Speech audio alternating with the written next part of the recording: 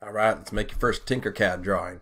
We're going to do a super simple wrench. So make sure that you've watched the intro to TinkerCAD video and that you're signed into TinkerCAD and you're ready to rock. When you sign in, you're probably not going to see any previous files, or if you do, you still might want to hit Create New Design. I'm going to click actually on our super simple wrench though, and click on Tinker This, just so we have the wrench, the finished copy up on the screen for us to copy. So there it is right there, super simple wrench. Calling it a super simple wrench because, yeah, it's not exactly an honest to gosh combination wrench. True combination wrench looks something like this, right? We'd have all these little points on the box end, and on the open end we'd have the perfect geometry for cranking on some nuts and bolts. But what we're trying to do in this screencast here is just get you more comfortable with TinkerCAD, using some standard primitive shapes to build something. All right, so forgive me if it's not a perfect combination wrench, but it's a good first project for us. I'm going to take our finished copy. I'm just going to click on it and kind of drag it off up to the top of the work plane just so we can see it, but it is out of the way. Now, to start doing a drawing like this, like most drawings, we want to break it down into smaller pieces, right? It's component parts. And when I look at this finished copy, I see a circle, or actually a couple of circles that make a cylinder. The main body of the wrench here, the handle part, is just a big old long box. And then the open end of our combination wrench, it's a cylinder, and it's got this funky kind of polygon shape cut out of it. Right? So I see three different parts. Let's start on the back end here with the closed part of the combination wrench, and we're going to do a couple cylinders. So I will click on the cylinder over here in the shapes panel and bring in a cylinder. Remember, whenever you bring in a piece, you can always click on these little gray handles, and that will allow you to adjust its size. The size for this one, let's go for a 25 millimeter diameter. So I'll click on one of the little gray handles, and I could click and just kind of pull it out, but I much prefer clicking on the little gray handlebar and then typing in 25 and 25. It's just a little easier to get a nice accurate number in there. And then for the height, to adjust the height, I will click on the gray handlebar that's at the top of the cylinder. I'll click on that one, and then in the number field I will type 4. So we're going to go for a 25 millimeter diameter circle with a 4 millimeter height. Alright, so now I have my cylinder. I got to cut a big old hole in the middle of that. To do that, I'm going to grab another cylinder and bring it in. I'm going to make this cylinder just a little bit smaller than our 25 millimeter circle. So I'll click on that little gray handlebar, and actually this one is 20 millimeters diameter already. I think that's going to be just perfect, so I am not going to change that at all. And actually for this next move, I don't even need to change the height. So the height is at 20 millimeters. I'll just leave that the same. All right. The change I need to make with this one is right now it is a solid shape. I need to change this into a hole. To do that, I have to have it selected. Right? Remember, when you have it selected, you can see the little gray handlebars. There's a little blue outline kind of glowing around our shape. And then up here in the shape menu, I have solid and I have hole. I'm going to click on hole. And notice it gets kind of grayed out. All right. The magic's going to happen here in a second where we're actually going to use this to make a hole in this solid over here. First, though, I want to get them lined up. I could just click on the cylinder that I made a hole and do my best to kind of get it in the center, but honestly, it's going to be impossible to get it just right, or it'll be very, very hard to get it just right. It is much faster if we use the align command. To use the align command, I have to have at least 2 objects selected. I could do that by selecting one, holding down Shift, and selecting the other. Another way you can do it is dragging a big old box over whatever you want to select, and you'll see kind of this blue glowing rectangle that's around all the objects that you have selected, and the outline of each shape has that same kind of blue glowing outline to it.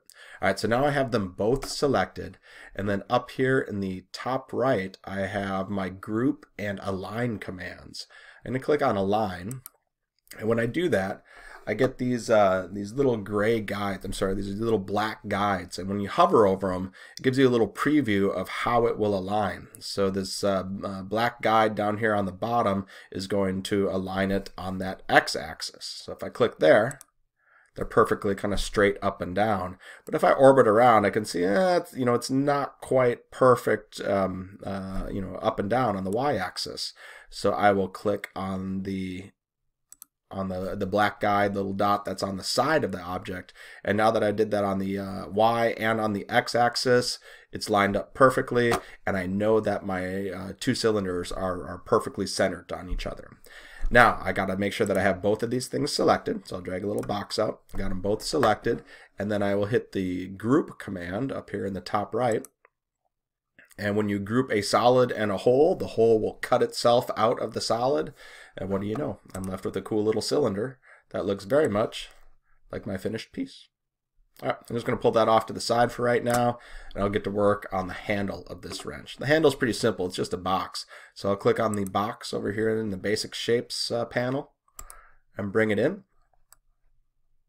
And I'm doing this orbit and all the zooming and stuff using the mouse tools that I showed you in the intro to TinkerCAD video. So make sure you check that one out if you're not sure how to move around in TinkerCAD. All right, now I will click on the little gray handlebars down there, and I want to change some sizes. So I'm going to make this guy 10 millimeters wide. I'm going to go for 100 in the length. And then I want to make it the same 4 millimeter height as that first part that I was working on. So 4 millimeters for the height. And that's all it is for the handle. Just drag that kind of close for right now, and then I'll work on the hardest part of our very simple wrench. Got to do the front end, the open end of this combination wrench. It's going to start with the cylinder, and then I just got to do a little bit of a funky cut there. I'll do a little bit of rotating too to make it just right. Okay, so I'm going to bring in a cylinder.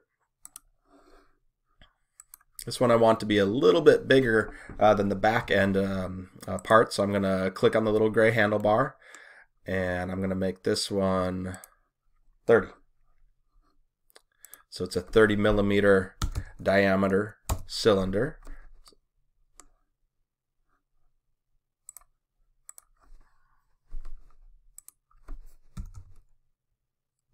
But I want to keep that same 4 millimeter height. So I'll click on the handlebar at the very top and type in 4. All right. Now I need to get this kind of funky polygon shape up there. All right, so I'm looking around. I got boxes and spheres and scribbles and roofs and a bunch of different things. But if I scroll down a little bit, I think I'm going to find it. There it is, polygon. So I'm going to drag in a polygon. And trust me on this one, you'll see why in just a second. If I rotate it 90 degrees, it's going to give me the point in the right direction. So I want to rotate this guy. I'm using this little curved arrow down here. So I'll click on the curved arrow, and I can just grab it and turn it, or I can type in a number. I'll type in 90 for 90 degrees. And now it's rotated 90 degrees. And I did that so that the point would be facing in just the right direction. All right, to make this next move a little bit easier, I'm going to come up here to the view cube, and I'm going to click top. It's going to give me a perfect top-down perspective of my drawing, and I'm going to drag my little blue polygon kind of over here close to where I want it to go. Oh, but I forgot to change a few numbers here. I forgot to change the sizes of this thing.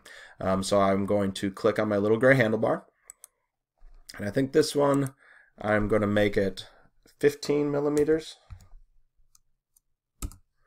by 32 millimeters. I'm just going to kind of drag it roughly where I want it to go. But I don't want it to just be roughly there. I want to make sure that it's aligned perfectly on the center. So I will select both of these parts, come up to my align command, and then I'm going to click the black guide there. And that will align it perfectly up and down in this view. All right, I'm going to rotate a little bit here so we can see where we're at. All right, that's looking pretty good. I think that will work for our relatively simple wrench that we're working on. So then the next move I need to do is the hole. I need to cut out the hole. So I will select my purple polygon and change it from a solid to a hole. And then when I select both of these parts and hit group, the hole will be subtracted from the solid. All right, one last little trick here to make it look a little extra cool. I'm going to rotate this just a little bit. That's how a normal combination wrench is set up. So I'm going to grab my new shape and just kick it off to the side. This time I'm even just going to pull it over to, I don't know, where am I? About 24 degrees or so. Somewhere in that ballpark. Looks good. All right. Now I have all of my component pieces. I'm going to drag them kind of close to each other. I just need to put this thing together. I'm going to have a very cool, super simple wrench. All right, again, I think I'll make this move from the top. So I'll click on the top on the view cube. And then I just want to make these things touch just a little bit. So I could grab it and move it over with my mouse, or I can use my arrow keys as well. And right now I'm not really worrying about how it looks up and down. I'm more just trying to get it touching in the left and right direction. All right. And then I will select them all. And since I know how to align, I know it would be quick and easy to make this thing look all perfect and straight in a line. So I will hit Align and hit that little black guide there. And now that's looking pretty darn sweet. Yep, I'll take it. All right, I'm going to select everything now, and since it's still 3 different parts, I'm going to group them together. And there we go. I have an amazing, awesome orange wrench. Now, if orange wrenches are not your thing, you want to change the color, it's pretty easy. Just make sure you have your object selected. Come up here to where it says solid, and you'll see the big orange circle. We click on that, and we get a nice little color palette displayed for us. I'm going to switch this over to gray, and there you go. I have a super simple, not quite classic combination wrench. But what's cool about this, I could save this as a STL file, send it over to the 3D printer, and pretty quickly I'd have a cool little plastic wrench to play with. Now, if that seemed too easy for you and you're ready for the next level, see if you could make the closed part of this combination wrench have all the points that an actual functioning combination wrench would have, and see if you could look at some pictures and see exactly what that open end is supposed to look like, and using your standard primitives over here, try to make it perfect. Another little trick that you could do is add your name to the handle of the combination wrench by using the text tool. All right, when you get it all looking perfect, save it by going up to Send To. Click the little download button. And now it's downloaded. I can see it down there on the bottom of my screen. And put it up on your weekly blog.